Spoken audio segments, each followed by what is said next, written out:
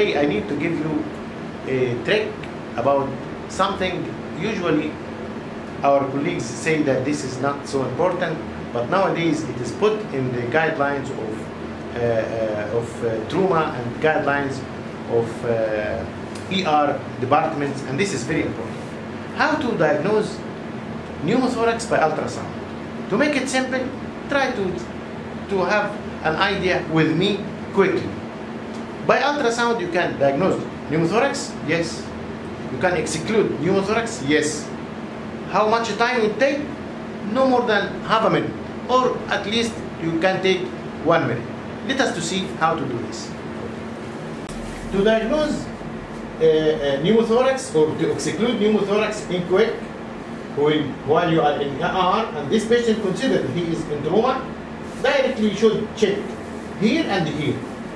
As we said before in Liechtenstein, which invented this idea to use the artifact of ultrasound to diagnose pneumothorax, directly think that air is collected anteriorly and here is collected anteriorly. If there is pneumothorax here or here, or maybe bilateral, so that you should check here and here. Here where? In the second intercostal space, here like that, and check for what I will explain to you in the image now. Check for what? Check for this sign, which is pleural sliding sign. This is rep, and this is rep, and this is a pleural line. Check the pleural line. If it is sliding, that means the space in between pleura, parietal and visceral is not filled by air. It is sliding well, so that there is no air at this region. Okay?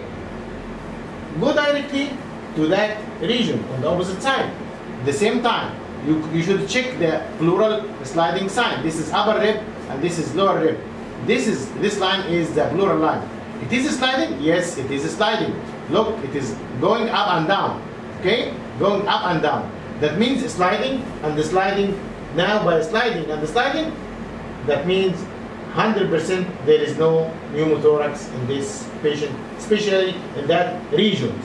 Especially in that regions. Okay? Sometimes if it is localized and insisted pneumothorax, it is another issue. But look, we are talking about the traumatized patient coming in ER, how to quickly to exclude pneumothorax, put it longitudinal here and longitudinal here, and sometimes you can use transverse, but it is not so accurate like longitudinal like that. Now this is sliding and this is sliding. In conclusion,